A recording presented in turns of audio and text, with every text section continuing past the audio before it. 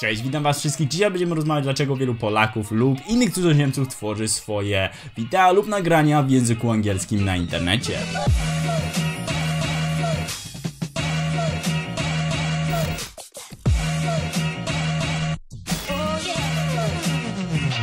Hopefully you guys enjoyed that intro because I don't think any of you on this channel ever heard me speak Polish.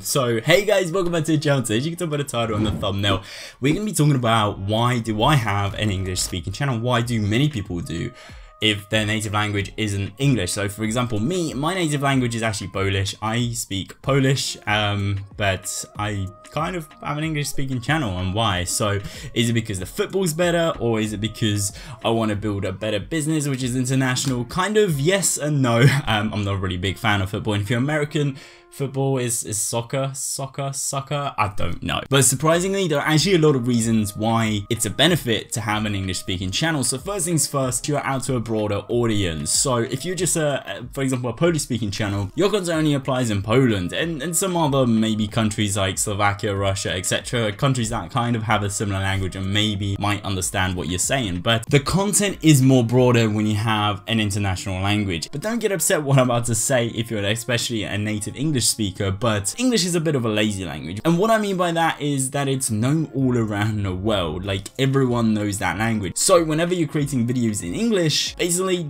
kind of 80% of the world somewhat understands your videos and your content. So if you have a specific message to put across, or if you want to share your knowledge and you want a broader audience to see it, English is the way to go. Also, this opens up opportunities for collaboration. You can collaborate with anyone in the world. That includes content creators, companies, brands, and anyone else. And you might be asking yourself, isn't there such a high supply of English content? And yes, that is very true. But if you look at the numbers, Poland itself has over 37 million individuals population-wise. But when you look at the entire world, it has over 7 billion individuals, meaning there's way more eyeballs that could see your content when you do it in English. So the conclusion to me, having an English speaking channel basically means you have a broader audience to share your message with, and that's the overall conclusion. So I hope you guys enjoyed this video. If you did, be sure to leave a like. If you really loved them, make sure to subscribe. If you want more videos like these, or maybe me speaking Polish, like actual video in Polish, then do let me know. But anyways guys, hope you guys enjoyed this video. Thank you so much for watching. Take care everybody, and bye bye.